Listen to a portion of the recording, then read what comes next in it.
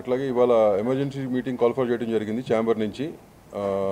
Telugu film chamber of commerce, Telugu film producers council, మా 24 crafts federation వాళ్ళని అందరూ కలెక్టివ్గా కూర్చుని అన్నీ డిస్కస్ చేసిన తర్వాత రేపటి నుంచి షూటింగ్లు ఆపాలని డిసైడ్ చేశాము.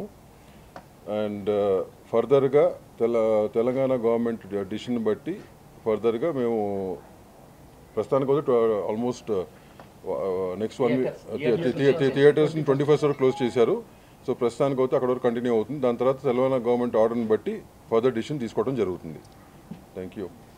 Telugu film chamber of commerce, producer council, movie artist association, 24 crafts of film industry federation అందరూ కలిసి యునానిమస్గా ఈ డెసిషన్ తీసుకోవాల్సిన కారణం ఏంటంటే, మీ అందరికీ తెలిసిందే ఈ కరోనా వైరస్ అనేది it has become very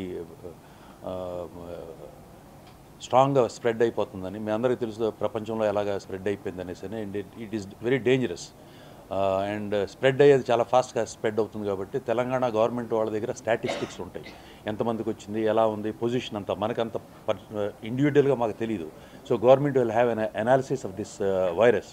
so virus కొంచెం సివియర్గా ఉంటుంది. ఇనిషియల్గానే దాన్ని స్టాప్ చేయాలంటే ఈ gatherings, number of people meet అవ్వకుండా ఎక్కడికక్కడ ఐసోలేట్ అయిపోయి ఉంటే స్ప్రెడ్ అవ్వకుండా ఉంటుందని వాళ్ళు ప్రికాషన్స్ తీసుకుంటున్నారు.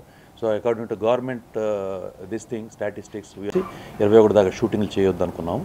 దాని తర్వాత ఫర్దర్గా వైరస్ స్టేటస్ ఎలా ఉందని గవర్నమెంట్ వాళ్ళు ప్రెడిక్ట్ చేస్తారు. వాళ్ళు చెప్పిన దాని ప్రకారం ఫర్దర్గా ఎక్స్టెన్షన్ చేయాలా లేకపోతే దాని తర్వాత ఆపేస్తారనేది will be deciding later. This for your information. Thank you.